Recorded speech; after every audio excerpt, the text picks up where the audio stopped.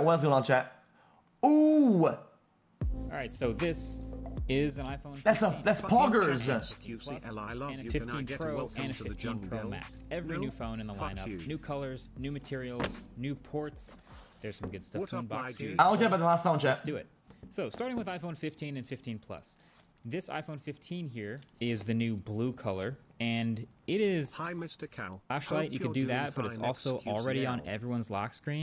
Now, you might be thinking, all right, what's so special about this clear case? I've seen a million clear cases. And between the skeleton and MagSafe, there's a bunch of other stuff, but my favorite personally is, if you've ever owned a clear case before, you probably know that after a while, it kind of ends up looking like this.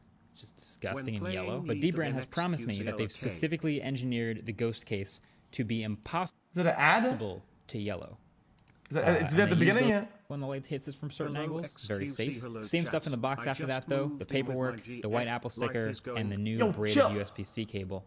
And then our iPhone 15 Pro Max here is the new natural titanium color. There it is. There it is. I gotta say, guys, I think this is gonna be the one to get. It's the best color in person. Bro, why are his hands so damn fucking big? I can't tell how big the phone is. This guy's hands are fucking 9 feet long, man. I'll talk more about why in a minute, but there you have it.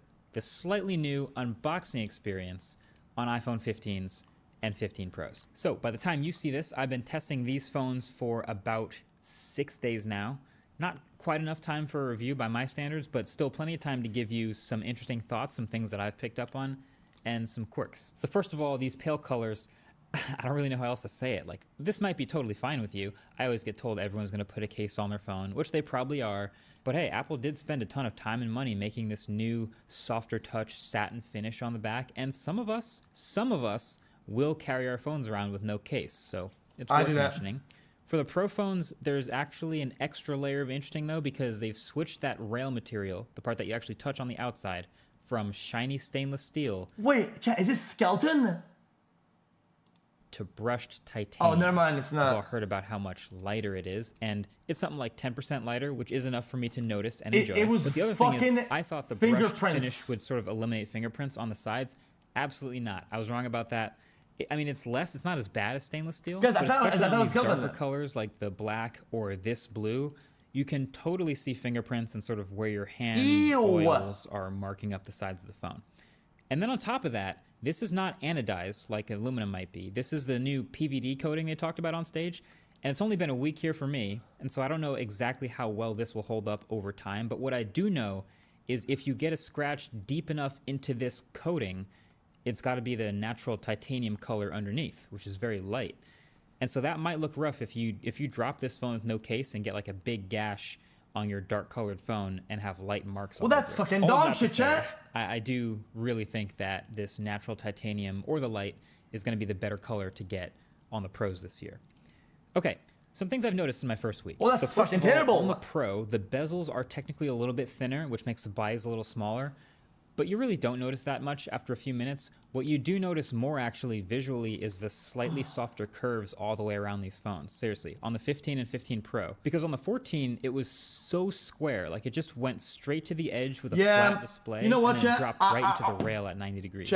On these new phones, the edge of the front glass actually has a little bit of curve at the very edges. So it's a... Chat, when you drop the one on your face, it actually kind of slaps. Softer curve into the rail. I noticed that. Then the rail itself has softer curves than the totally sharp corners from last year.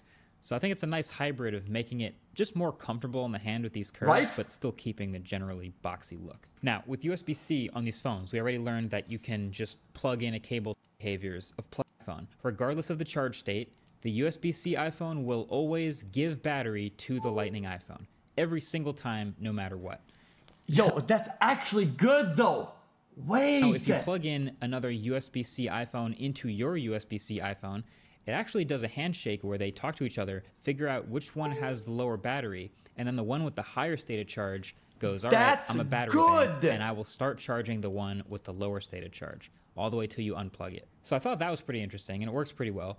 Then I decided to try a couple of Android phones and see if the same handshake happened. It's blood transfusion. Basically what we found is if you plug... Chad, that strengthened the bond between two friends like crazy.